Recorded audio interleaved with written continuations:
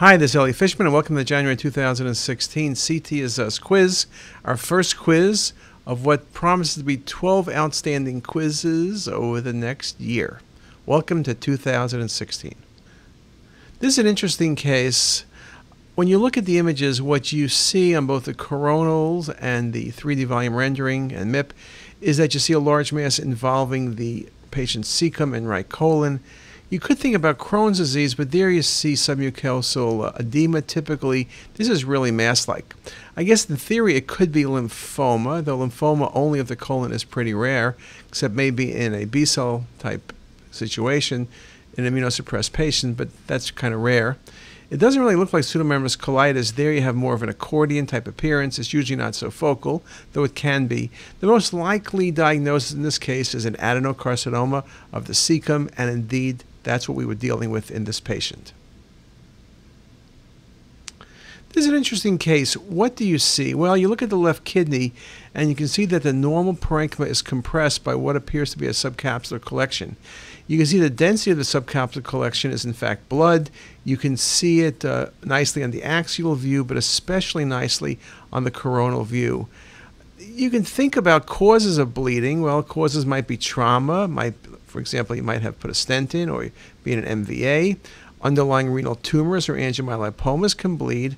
Occasionally AVMs can bleed, and occasionally vasculitis can bleed. So all of those would be possibilities of why the patient bled, but the best diagnosis in this case is I don't see a mass, I don't see vasculitis, I don't see an AVM. The best answer that works for every one of these is a page kidney. Subcapsular blood compressing the kidney. You need to make certain this responds to therapy, that this resorbs. If not, you can develop hypertension secondary to compression over time. This patient was evaluated for chest pain, and I want to know what the best diagnosis was in this case. And you see the patient has aortic valve replacement surgery, and you see a low-density lesion there. That's not a flow artifact, and that's not a motion-related artifact. That's a filling defect on the aortic valve, but it's on the prostatic aortic valve.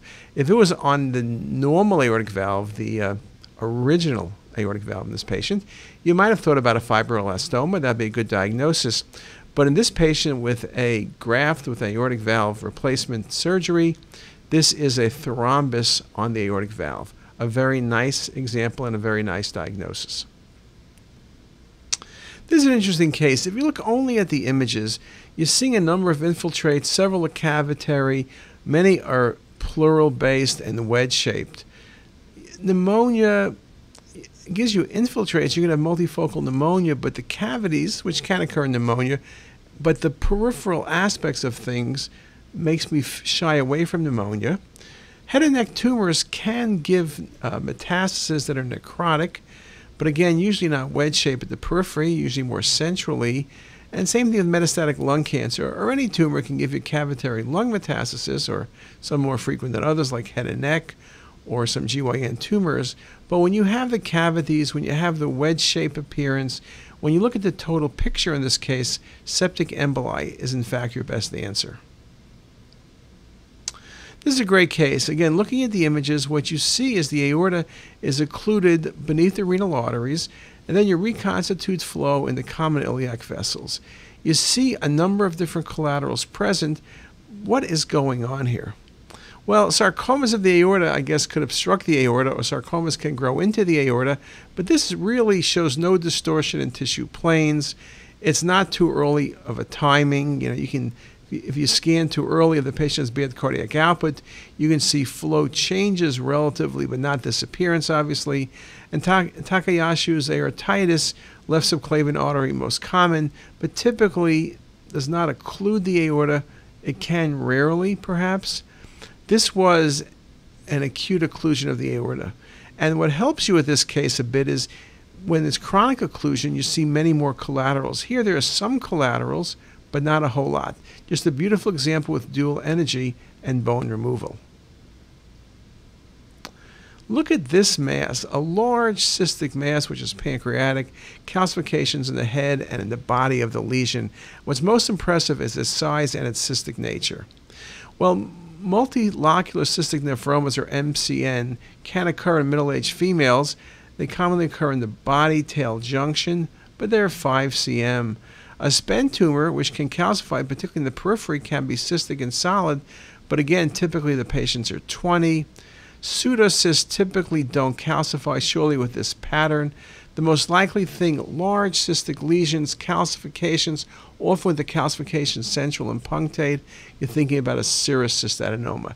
And that indeed was an example. And this is a very, very impressive serous cystadenoma.